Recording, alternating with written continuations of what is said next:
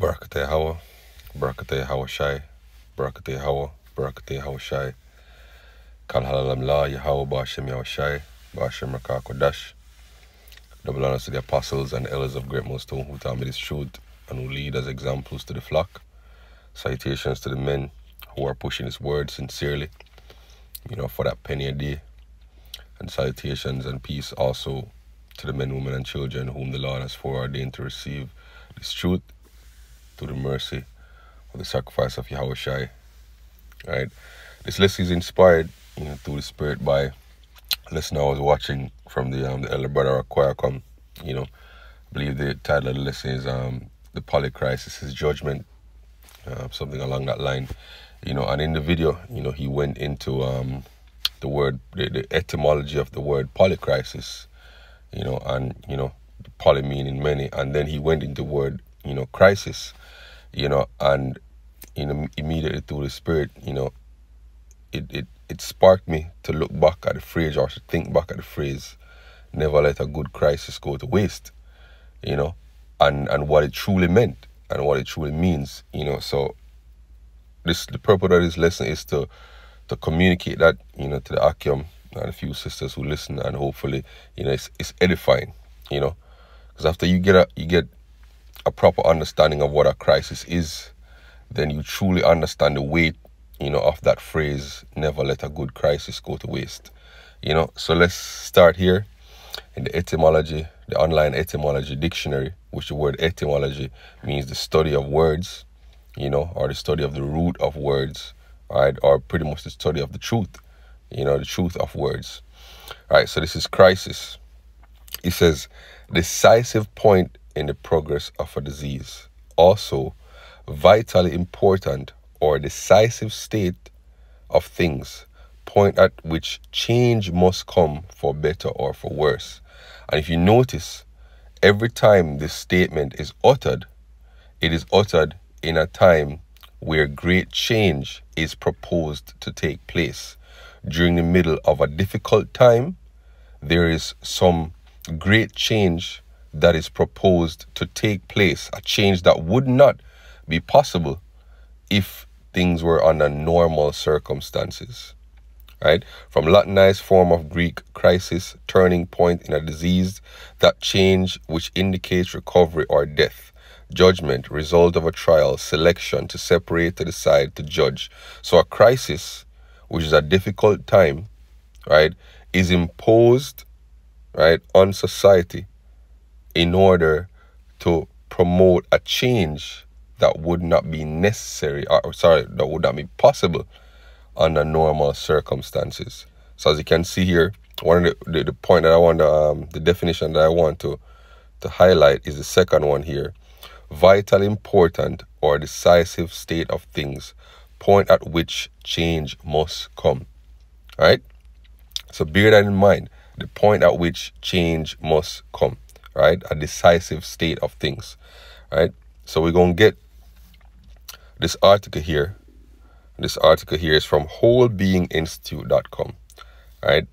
And the title of the article, I believe it was posted sometime during the pandemic. It says, never let a good crisis go to waste. 10 golden nuggets mined from the pandemic, right? So it says, I first heard the phrase, never let a good crisis go to waste this March in a lecture by Dr. Tal Ben-Shahar, right? It says he was talking about how curiosity and openness help us make the most of what life has to offer. This is one of the intellectual principles of Whole Being Institute, right? So it says, let me go down here. The earliest attribution was to Italian Renaissance philosopher Niccolo Machiavelli, right? Who reportedly said, never waste an opportunity offered by a good crisis. Franklin Delano Roosevelt, so he's going to give examples of different times when it was used throughout history, right? So that was the first time during Machiavelli's time, right? Franklin Delano Roosevelt, while not using that specific phrase, made use of its meaning to promote the New Deal, right? So we can look up the New Deal here, just quickly. I have a basic understanding of what it is, right? So let me just look it up here. So it says the New Deal was a series of programs, public work projects, financial reforms, and regulations enacted by President Franklin D. Roosevelt in the United States between 1933 and 1939, right? So a lot of changes were made, to the public sector, to the economic reforms, regulations. A lot of changes were made, in the United States during the New Deal era, right? Which a lot of people didn't agree with a lot of the things that were done, but it was possible to be done because of what? The Great Depression of 1929, right? So as you can see, there was a great crisis here, a difficult time where a decision had to be made, right? And that decision was to what? Push the New Deal. Use this difficult time, this turning point, this divisive state of things where change must come, right? So bear that in mind, that this happened in a difficult time as well, right? Let's get back to the article. It says, it's also attributed to Winston Churchill when he was, hear this point now, when he was working to form the United Nations after World War II. So there are a few major things that happened coming out of World War II, right? One of those was the formation of the United Nations. Then there was the formation of, there's the formation of NATO. There's the formation of the Bretton Woods Agreement, the Bretton Woods system, So I think the EU came later, right? If I'm not mistaken. Let me, when was the EU formed? Right, 1993. So that was actually much later, right? So it was NATO, I believe NATO. Right, so NATO was formed in 1949. Then you have the United Nations that was formed around about the same time. UN, 1945, right after the First World War, right? And then the Bretton Woods Agreement, Bretton Woods system, July 1944. A new international monetary system was forged by delegates of 44 nations in Bretton Woods, New Hampshire in July 1944, right, which is right around about the end of the First World War, right? So that crisis, Second World War, right, was used as a catalyst, as a turning point, a divisive state of things where change must come. And that change, those changes led to certain legislation being passed, the United Nations being formed, the Bretton Woods system being formed, and the NATO alliance being formed, right? So let's move forward. More recently, this phrase was used by former White House Chief of Staff Rahm Emanuel, who said, "You never want a serious crisis to go to waste. And what I mean by that is an opportunity to do things that you think you could not do before." Right? So under normal circumstances, there are certain legislations, certain changes that the public would resist. But in a time of crisis, in a state of divisiveness or decisiveness, Salakia, in a state of decisiveness, a state of difficulty, a state of uncertainty, right? Certain legislations, certain changes can be put forward that were never possible when things were in a quote-unquote normal situation. An example that we have is what? During the pandemic, certain laws that were passed that were not possible before, right? The climate change crisis is also another one that's being pushed, and certain laws are being passed that would never pass under quote-unquote normal circumstances. So this is a good opportunity to revisit, the idea of the Hegelian dialectic, right? The problem, reaction, solution system, right? So this is from the Truthers Journal, published January 10, 2020, Right? It says, to better understand the New World Order strategy behind the crises we experience, it is important you first understand the problem, reaction, solution, or the Hegelian dialectic from the German philosopher. Right? It says, it is stated by Heinrich Moritz Charlie-Baus, however that's pronounced, as comprising 3 dialectical stages of development. A thesis giving rise to its reaction, right? An antithesis which contradicts or negates the thesis, and the tension between the two being resolved by means of a synthesis, right?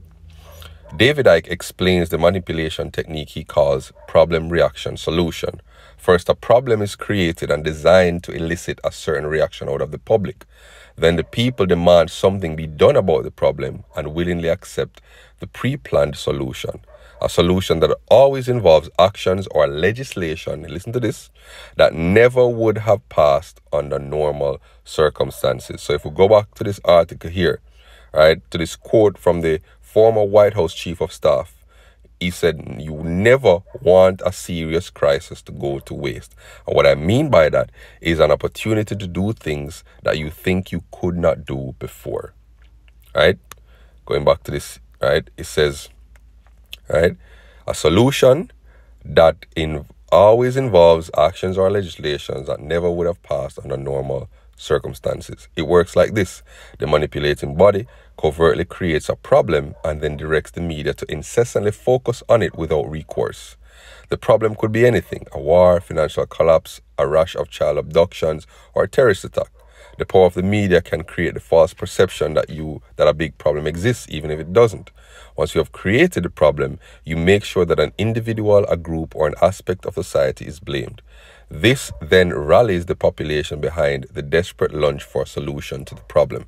Something must be done, they cry in unison. The people that created the problem in the first place then come back in and offer the solution that the people demand. Remember, the people screaming for a solution do not know that the problem was artificially created in the first place.